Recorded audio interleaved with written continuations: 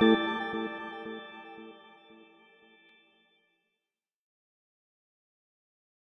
you for joining and welcome to this short talk about open source innovation in the context of CNCF, obviously. This is the first KubeCon for us since SUSE and Rancher came together. Two strong open source DNAs merging into one. And as one, we are more committed to and focused on open source and interoperable innovation than ever. As Thomas Edison once said, I didn't fail, I just found 2,000 ways how to not make a light bulb. I only needed to find one way to make it work.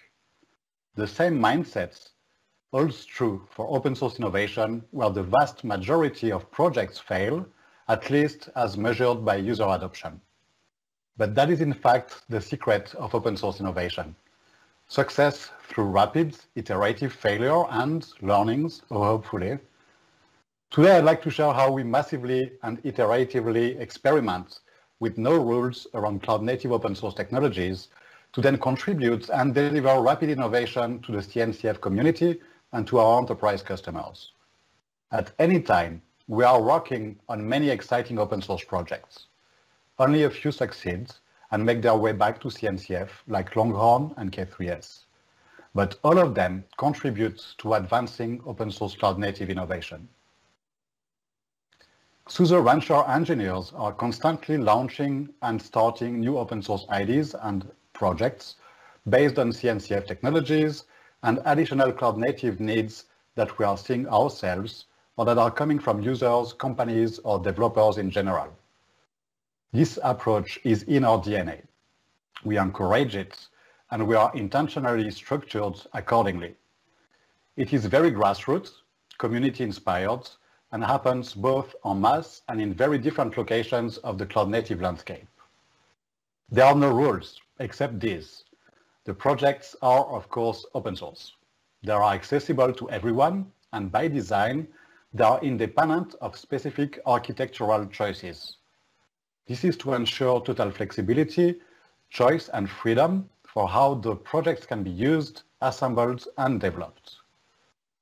Our current exploration projects are broad and diverse, ranging from infrastructure and policy management to applications. For instance, the KubeWarden project is facilitating policy creation and management through a WebAssembly implementation of the Kubernetes dynamic and mission control. Our Project Harvester, which is our vision for the next generation hyperconverged infrastructure. Harvester takes data center metal and produces a Kubernetes API from where one can manage it and also deploy containerized or virtualized applications. Another example is Hipper, that experiments with enhanced dependency management concepts in Helm. I could go on for hours, and actually, by the time we discuss this, many of those projects might have changed. But the point is that there are so many directions to explore that it needs to happen widely and almost chaotically, without any restriction other than being open. As you can imagine, not all of these will succeed, at least in the sense of not ending up being a relevant component for the cloud-native ecosystem. In the end, a small number of them will succeed and then join the CNCF projects for further development.